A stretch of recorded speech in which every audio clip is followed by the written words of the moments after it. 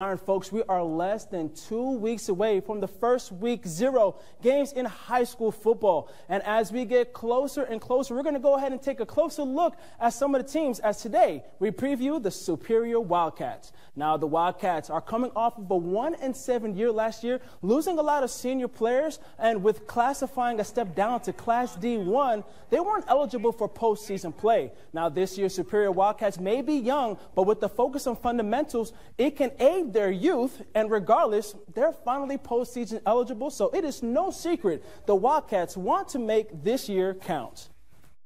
We got a young team that's willing to work hard and do the right things.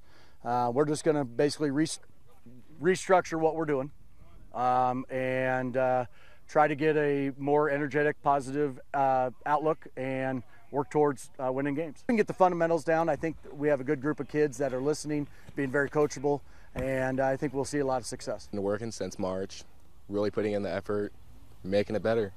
It was that record, 1-7, that's not us. We're using that as motivation all the way through. Wildcats begin their season August 18th against Alma. Folks, that's it for sports.